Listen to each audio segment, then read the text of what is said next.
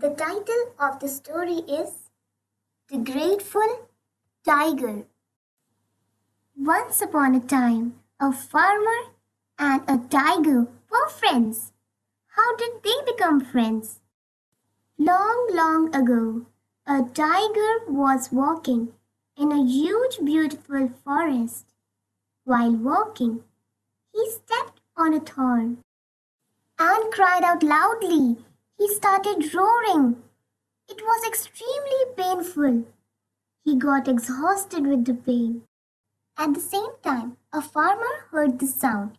He began to wonder where the sound is coming from. He followed the sound and reached to the spot where the tiger was lying.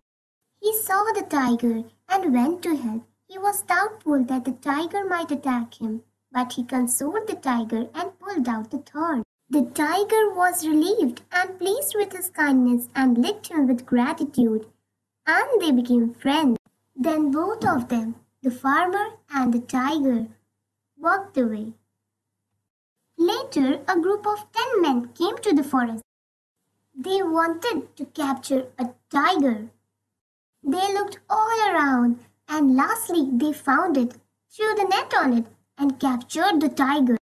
They took him on their spot, where there was a huge cage.